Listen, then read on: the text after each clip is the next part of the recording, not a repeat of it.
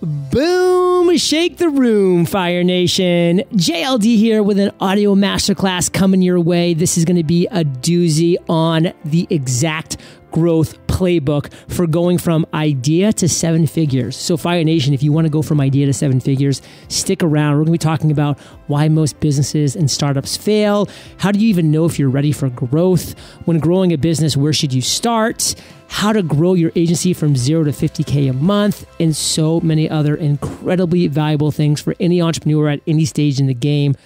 The guest I'm bringing you today is Jim Huffman. He's the founder of GrowthHit and a Techstars Growth Mentor. He's grown his agency to over 50K per month in revenue, and he's the author of The Growth Marketer's Playbook. So we're going to dive into this killer audio masterclass as soon as we get back from thanking our sponsor. You and I both know hiring quality candidates isn't easy, but there's a place where hiring is so simple and smart. ZipRecruiter. Post your job with one click. Then ZipRecruiter does the work for you. Their powerful matching technology scans millions of resumes across this network of hundreds of job boards to find the right people for your job and then actively invites them to apply. So you get qualified candidates fast. And right now you can try ZipRecruiter for free. That's right, free. Just go to ziprecruiter.com/fire. That's ziprecruiter.com/fire. ZipRecruiter, the smartest way to hire. So Jim, say what's up to Fire Nation and share something interesting about yourself that most people don't know. Yeah, for sure. What's going on, Fire Nation? Excited to be here. Let's see. I am a huge basketball fan, but particularly 90s basketball. So when I'm working late and I need something on in the background, I love going to like ESPN Classic and finding an old game. Ideally involves like Jordan versus the Knicks or Penny Hardaway or Iverson. And I'll end up staying up much later than I need to working / kind of reliving the glory days of those guys. So, well, maybe I'll grow up one day, but it's still pretty fun. Well, Jim, you just derailed this entire interview because one of my, not really hidden secrets because I talk about it a lot, but I am obsessed with college basketball. And so I'm a Providence College alumnus. And so I watch every single PC basketball game. In the off season, I'm in the Slack channel just for, the super fans to like talk about our latest acquisitions. Like the Red Sox just swept the Yankees. I could care less. Like I'm more excited about the incoming freshman, not this coming year, 2019. Like that's how weird I am. I couldn't agree more. If there is a high schooler that's potentially going to go to my alma mater, KU, I will spend 30 minutes watching all of his highlights and any like blurbs about what he might have said about KU. I totally agree. Okay, last comment about basketball because I want to focus is I actually went to grad school at K-State. So I mean, we're arch enemies when it comes to basketball, although KU usually dominates. K-State's got a good team this year as well. They're my second favorite team in college basketball. So exciting times. I spent some great times in Lawrence on Massachusetts Ave. So we definitely have that in connection as well. But Fire Nation, you're here for an audio masterclass. We're going to be talking about the exact growth playbook for going from idea to seven figures. So this is exciting. This is a playbook from going from just an idea to seven figures. So Jim, give us some teasers, a little quick overview of what this masterclass is going to be before we dive into some specifics. Yeah, absolutely. I've worked with some, VC-backed startups through our agency and through Techstars, which is an accelerator. And I've been really kind of helping them grow. And I see a lot of common issues with people early on when they start to have traction, have an idea, and they start to do things that other people do. And you just want to kind of grab them and be like, don't do that. And it's really about focusing on things that matter, focusing on that right target audience, and then doing things that maybe don't scale initially, but add the most value, but then eventually figuring out how to scale those things. So really wanting to show people that it's actually very doable, whether you're self-funded or backed by some sort of venture firm, to, turn an idea into a sustainable business. All right. So Fire Nation, get fired up for this because this is going to be a doozy of an audio masterclass. So Jim, let's just dive right in, brother. Why do most businesses or even startups, why do they fail? So often people have an idea, they like get something up, whether it's a landing page or whatever, and they start focusing right away on growing. They're wanting to do paid acquisition, they're trying to do partnerships, but they're actually starting to grow way too soon, where they actually haven't created a product or service that people actually love. And I mean that word love in the sense that I think everyone has those 5 brands that they love or tools they use that they rave about. And if you don't have that yet, then it's not time to focus on growth. It's really time to focus on how am I adding value to the customer in a way where you're actually making their day, right? Because once you have that, then marketing and growth becomes significantly easier, right? Are you creating a vitamin or an aspirin? Are you actually solving a problem and a pain point and delivering value, or is it just a nice to have? And then once people figure that out, it's really what is the best way to connect your solution, your product or service with these potential customers, right? In the most authentic way and in a way where they're actually doing that type of communication online. So it's kind of simple, creating something people actually want, and then 2, knowing exactly where those people live online and trying to add value to them in the best way possible. And I see so many people going past that and looking to scale, looking to do these other things that they're not quite ready for that yet. So I'm so glad you brought this up. In Fire Nation, it is the truth. So many people focus on growth way too soon. They just want to grow. But guess what?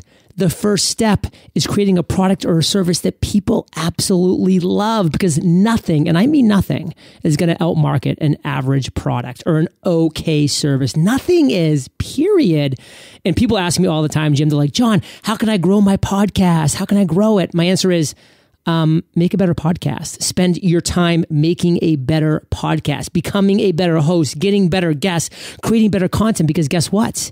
You are going to grow your podcast as a result of how good your podcast is, because then your friend's going to go to work and they're going to recommend your show to their friends, or your listeners are going to become your evangelists. That's how growth happens organically, word of mouth, referral. That's how you win. And then you know you have something special. Now let's start pouring some advertising dollars on it. Now let's start getting some affiliates or some influencer marketing in there, but not till then. So how do you know, Jim, when you're ready for growth? Hopefully it'll hit you over the head. It's so obvious. You hear the phrase product market fit. Do we have product market fit and are we ready to grow? But how do you know you have that, and how do you even quantify that? So, Sean Ellis, he's the guy that came up with the phrase growth hacker, ran growth at Dropbox. He quantifies it by he'll do a simple 1-question survey where he will email his email list, he'll email his customers and just ask them, how likely are you, how would you feel if this product or service went away? And if over 40% of those people are devastated if it goes away, and you have this as a multiple choice question, right? Then you're onto something. Another way to quantify it is doing like net promoter score. How likely are people to actually promote this? So that's one way you can quantify it, but also you kind of know it when you have it, in the sense you can't keep up with demand. You're trying to hire people. You're trying to figure out how you can fulfill all of the ask that people have. And I've been a part of startups that have had it and not had it. And the ones that don't have it, you're kind of in denial, where you're like, we are so close. We're just close. One partnership away from this happening, or we're one feature away. These people will buy it if we do X, Y, and Z. And the sad reality is you don't have it yet. And if you don't know if you have it or not, you probably don't have product market fit. And again, it's really hard to have that conversation with yourself, because I've been in that situation. But you have it when you can't handle the demand, your inbox is filling up, and you're making not more money than you can handle, but you're able to do things with these resources that allow you to grow. And Jim, honestly, I don't even know if I can attribute this quote to anybody, because I just thought of it and it makes so much sense with everything that you're saying. Fire Nation, focus on being better, not bigger. Focus on being better, not bigger. Like if you focus on just being better with your products, with your services, with your podcast, with your content, with your Instagram, whatever it might be, when you focus on that, you are naturally going to grow. And that natural growth is going to be the key for you to say, okay, now let's take this to the next level. So when we are growing this business, Jim, where should we start? Like, where do we start as entrepreneurs? Yeah, the first question is, what does growth even mean, right? Are you someone that just took in, $1 million and you've got to get 10x return and you're trying to get to 10 million? Or maybe you're a bootstrap founder and you're like, hey, if I could get to $5,000 a month, that would be a game changer. If it's a side hustle, that's huge. So first, be very honest with what is that goal? What is your number? With our growth agency, the co-founder and myself, it's all self-funded by us. We had that conversation early on, like, what is our number that we want each month, and how can we actually get to that? Okay, so that way you make it very realistic on what you're going after. So before you even do anything, I want to know the competitive landscape, right? So I'm looking at either companies that are direct competitors or companies that add value to that customer I'm going after. And I'm using tools like SimilarWeb, SpyFu to understand exactly where they're getting traffic, what that traffic looks like. Are they paying from it? Is it from search engine optimization? Is it from partnerships? Maybe they have a lot of affiliate deals. Where are they getting that traffic? Also, what do their ads look like? You can use, these similar tools. You can use mail charts to see what is their exact email marketing campaign, so you know what the language is that they're using to get in front of these potential customers. In this way, you're, at least before you dive in, you're being smart about understanding your landscape and seeing what channels your competitors are choosing to be in or not choosing to be in, right? Maybe it's all your competitors are doing email outreach, direct sales. So that's a huge opportunity for you to do content marketing and to do offline events or whatever that is. That way, before you dive in, you're at least educated on the landscape. And then before you get into growth, obviously you want to have that product market fit, make something people actually want to use and love. And then once you have that, do you have a basic conversion funnel set up? And that could be as basic as you have a landing page where you're offering a free opt-in and you're able to do email capture. Or if you're selling an e-commerce product, you have a nice funnel with the product detail page, has beautiful images, videos, some social proof, some testimonials, and that conversion rate is over 2%. Because before you send any traffic to your platform, you want to make sure you can optimize it as best you can, right? So once that is in place, one thing we do is I like to list out every single growth idea I have, and I break it into free channels versus paid channels, things that are quick fixes, things that are long-term, things that are scalable and not scalable. And we actually, we wrote a book, the Growth Marketers Playbook, and we actually list out like 100 different ways you can grow. And then we prioritize these based on impact and ease of implementation. But my kind of tip, if you're just starting out, the first tactic I like to start with is asking yourself the question, how can I have the biggest impact on my customer in a positive way? How can you absolutely delight or wow them to where they become this brand ambassador, this early adopter who's going to end up talking about you to their friends or to their colleagues? So usually these are things that don't scale, and I would absolutely embrace that. So, if you launched, a fashion line, how could they actually talk to the founder to hear about the quality of those products? Maybe it's you actually getting out and doing all of these, one-off webinars or offline events or partnerships to get in front of people. It could be teaching or whatever it is. So really embrace those things that don't scale early on. But that's what I would do if I'm like looking to grow something right away, is start with that kind of checklist and then do those things that can really bring in those early adopters and those people that'll love your product, your service, your brand for the long haul. Okay, I am furiously, Fire Nation, taking notes over here because this is gold. So let me just do some recaps.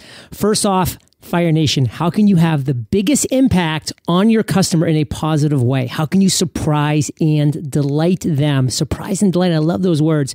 Just real quick, not to toot my own horn, but, tooting my own horn, what I do with Podcasters Paradise, every single person that joins Podcasters Paradise, they get a personalized video from me welcoming them by name to Podcasters Paradise. I individually record a welcome video for them only, and I send it to them. And then guess what? I take it to the next level.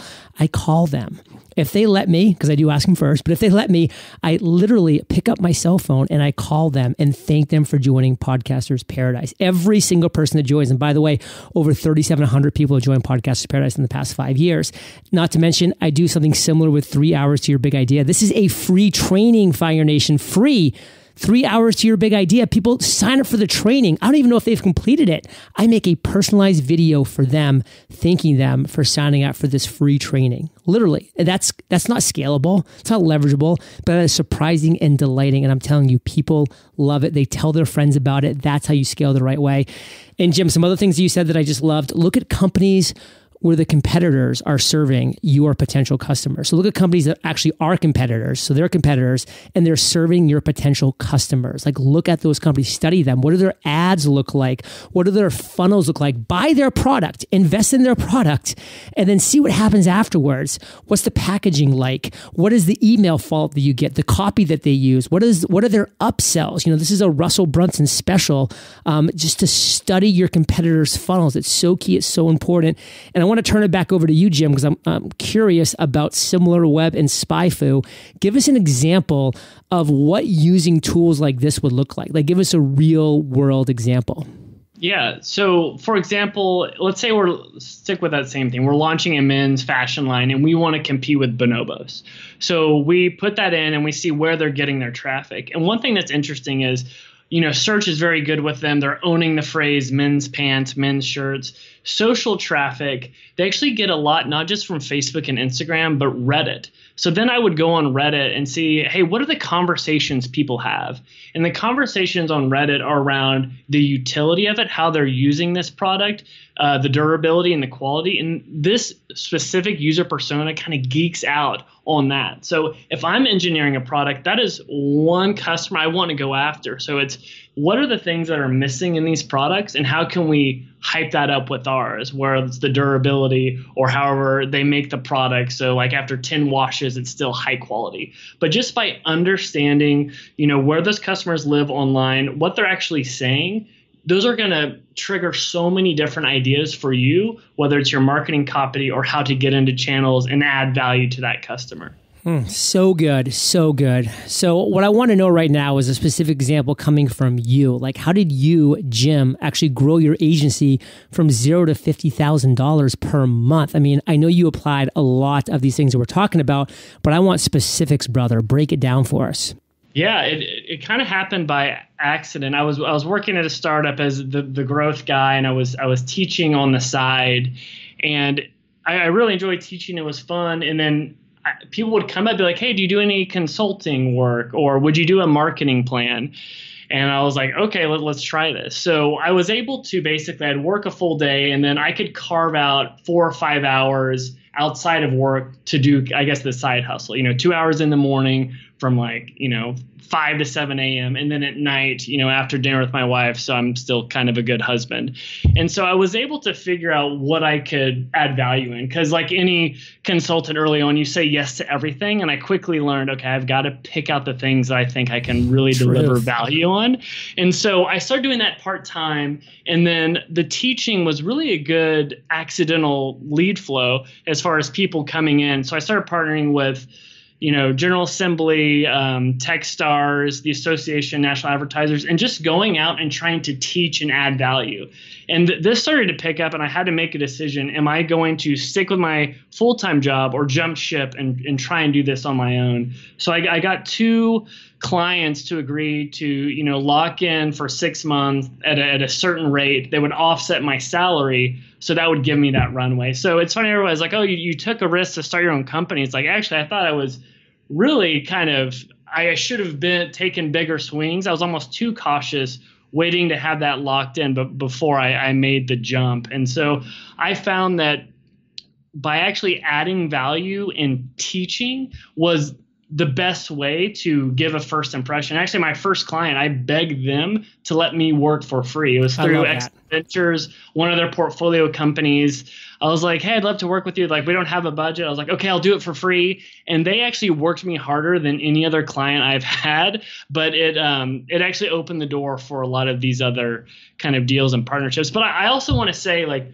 teaching ended up being my way to delight and add value early on and bring in leads. But there was a lot of failures with that. Like, I hate it when you hear people talk about, their story and their growth, and they just talk about the highlights. But first off, I was horrible at pricing early on. They'd be like, oh, what's your pricing? And I would just say whatever number came to mind. And they'd be like, oh, that's fantastic. And I'd be like, oh, crap, that was probably way too low.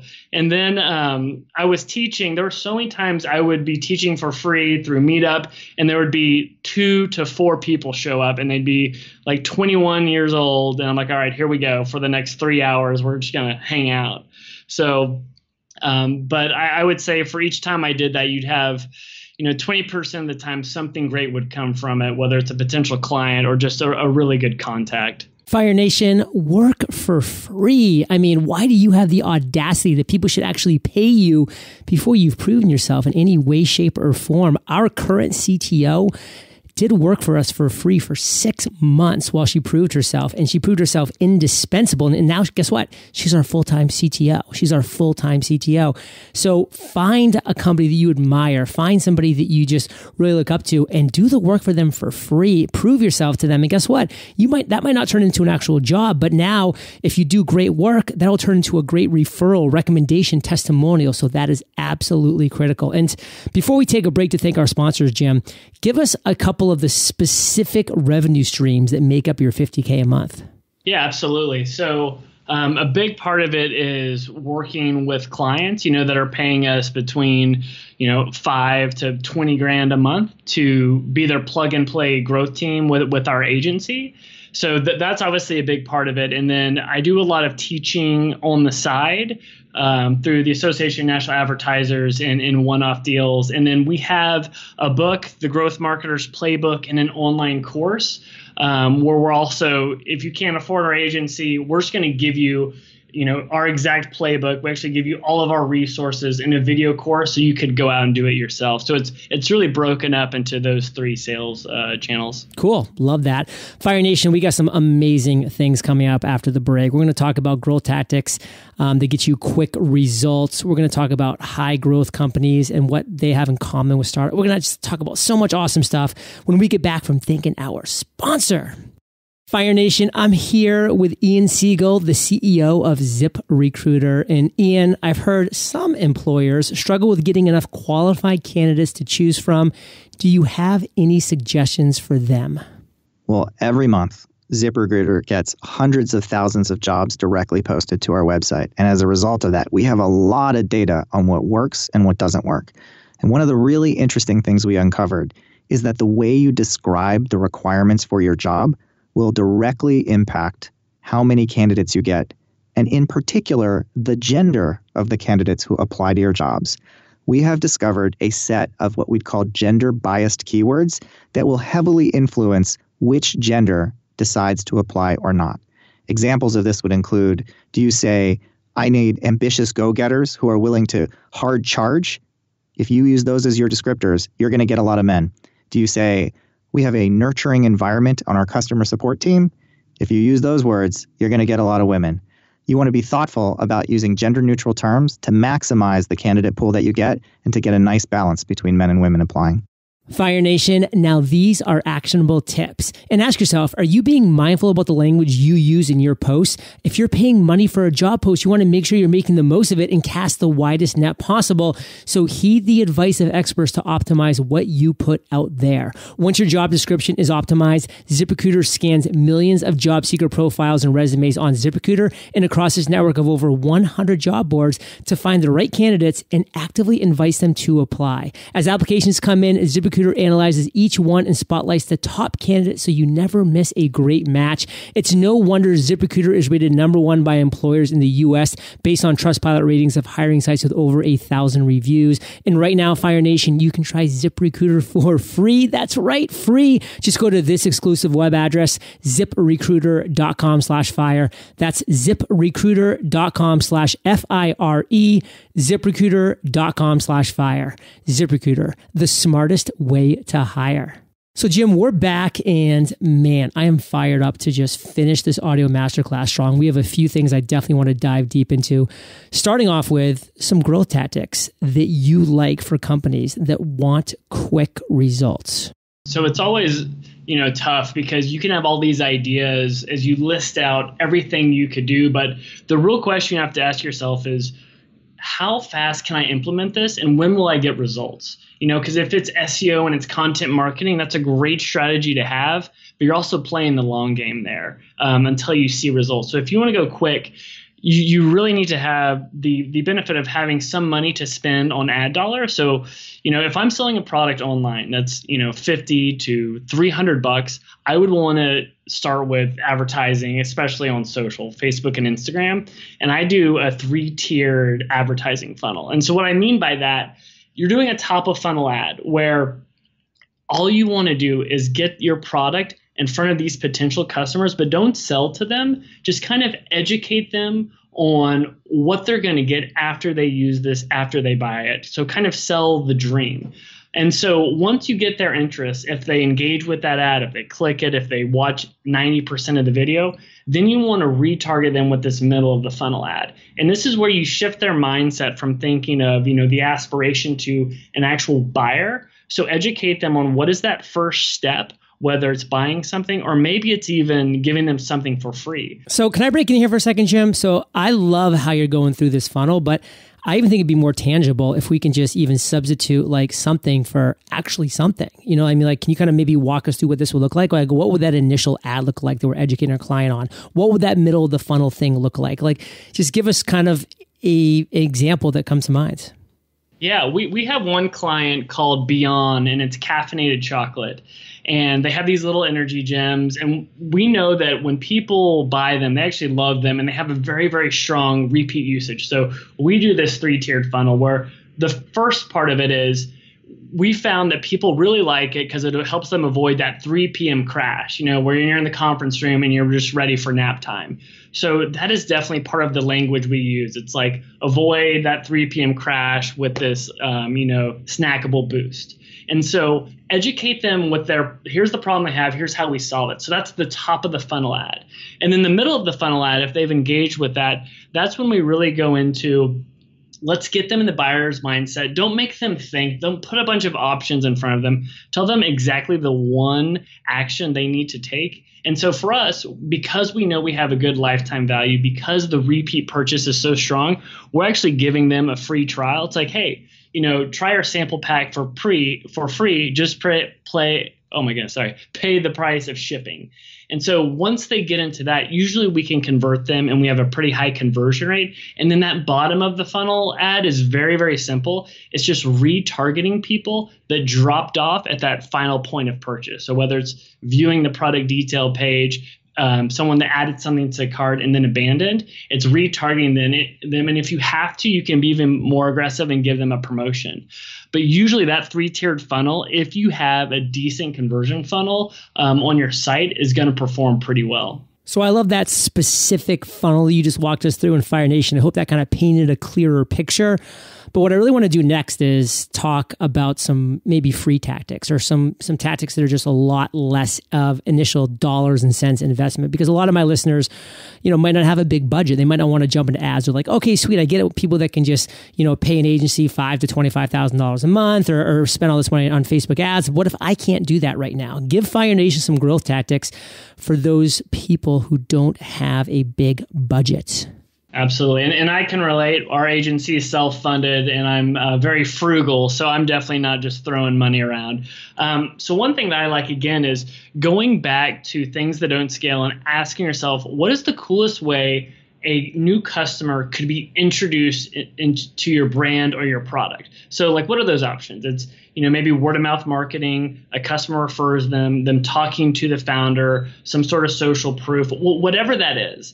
And so as you come up with those ideas, I also like to make a target audience list. So again, to kind of give an example, there's this other brand, it's called Glass Vodka. They make vodka from Washington wine grapes. And we found that when people can actually engage with the founder on the story of how he made this himself, and like all the years that went into making this and how he got the natural ingredients, people fall in love with it and they love using it. So we're like, okay, how can we deliver that at scale?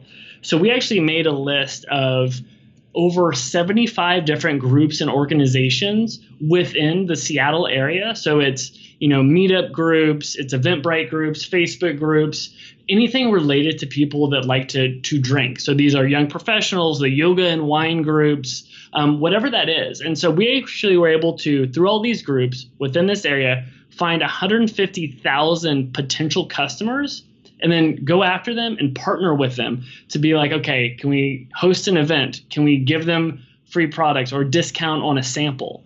And so this is a lot of hustle. We're not spending money on ad dollars. You're definitely spending a lot of your time, but it's going to have a great return. And hopefully you're going to create customers that like it so much they end up telling their friends, which could be even more valuable than someone that you convert through a paid ad funnel. Okay, so Fire Nation, be accessible. Be accessible. If you don't have a lot of money, then guess what?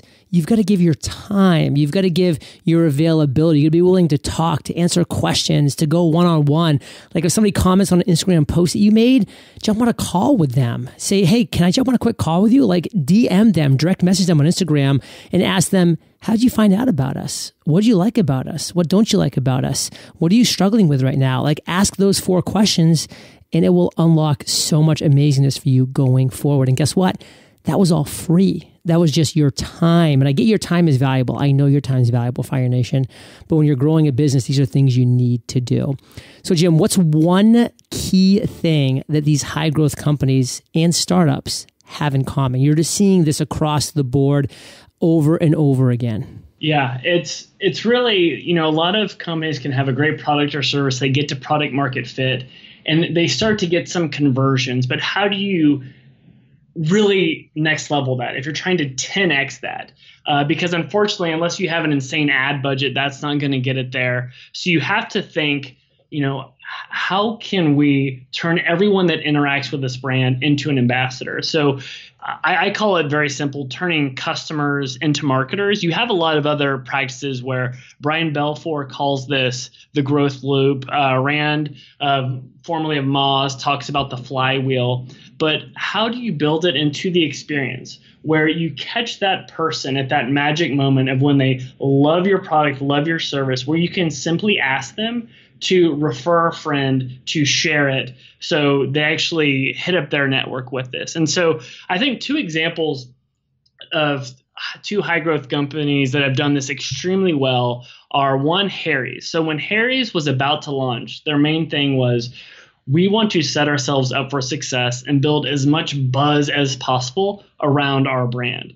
So before they even launched, they have a landing page. Hey, sign up to know when Harry's. And real quick, what is Harry's? Yeah, so it's subscription shaving membership where you can get razors and blades sent to you every month. And so their main thing is, okay, let's get people to sign up to get excited about this. So whenever you sign up, it's like, oh, by the way, if you invite a friend, we'll give you 20% off. If you invite 5 friends, we're going to give you free shaving cream. If you invite 25 friends, we're going to give you a free razor set and this ultimate grooming package on us.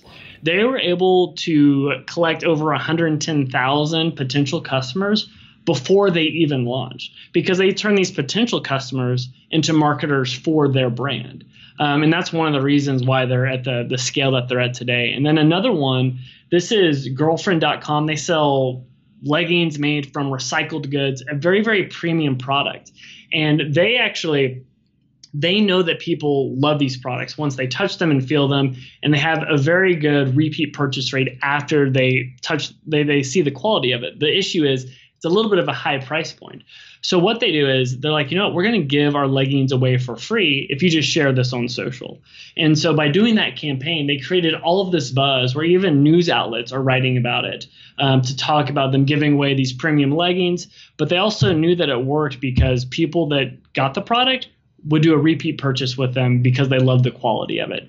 So the question to ask yourself is, first, do you even have a repeat purchase product or repeat purchase order where this could happen? And 2, what is that magic moment or that point when you can actually ask people to refer your product, or what do you have to give them, whether it's free product or a discount, whatever that is, to get them to take that action? Because we see so many referral programs on sites like, hey, refer a friend, get 20% off. but people become kind of immune to those because everyone's doing it. So you need to think outside the box or make the incentive that much greater to pull this off.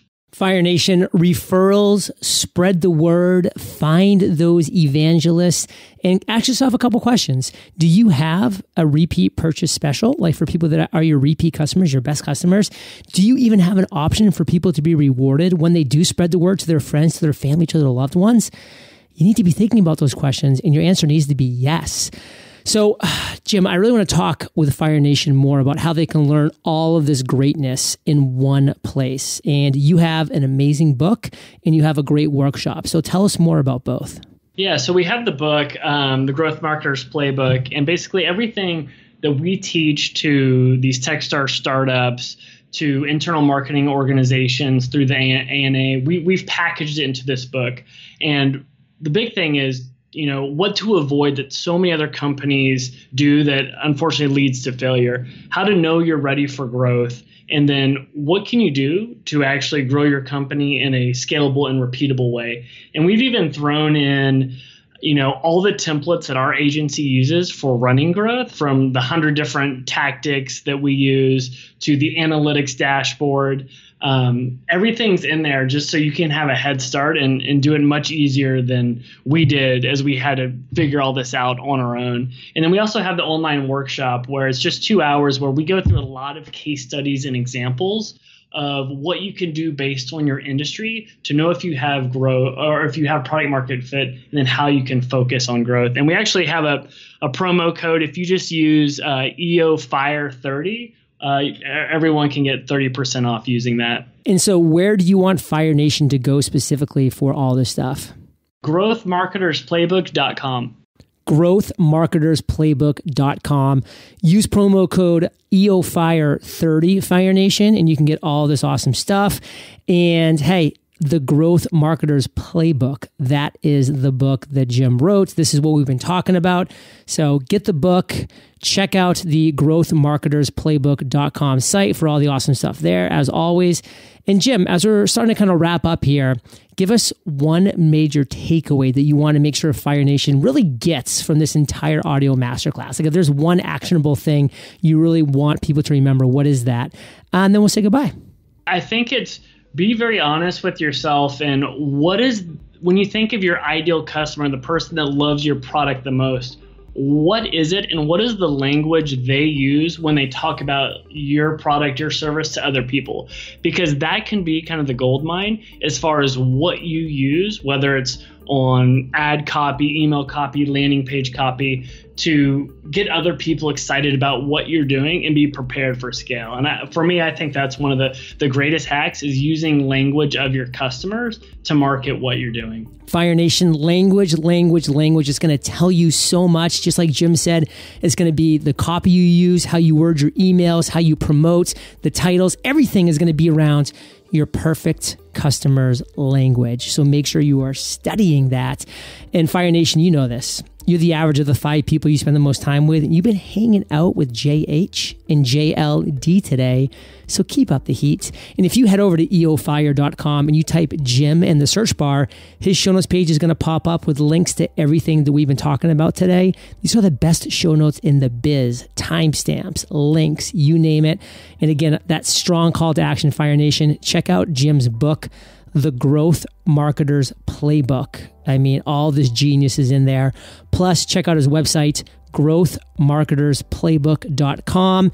Use promo code EOFIRE30 because that's going to get you awesomeness exemplified. So, Jim, thank you for sharing your truth, brother, with Fire Nation. And for that, we salute you, and we'll catch you on the flip side. Thank you. So Fire Nation, I hope you enjoyed our chat with Jim today. His audio masterclass was dropping value bombs left and right. And Fire Nation, your big idea is your North Star. It will guide you. So let me give you your big idea. It's a free training that I created called Your Big Idea. Simply visit yourbigidea.io. And before you know it, you'll have your big idea, you'll have your North Star, and you'll be off to the races. See you there. Successful businesses rely on quality people because quality people will help your business scale and grow. But finding the right people can be tough. That's why I love ZipRecruiter. Its powerful technology scans thousands of resumes to identify people with the right skills and experience, and then actively invites them to apply for your job. That means you get quality candidates fast. And right now you can try ZipRecruiter for free. That's right, free. Just go to ziprecruiter.com/fire. That's ziprecruiter.com/fire. ZipRecruiter, the smartest way to hire.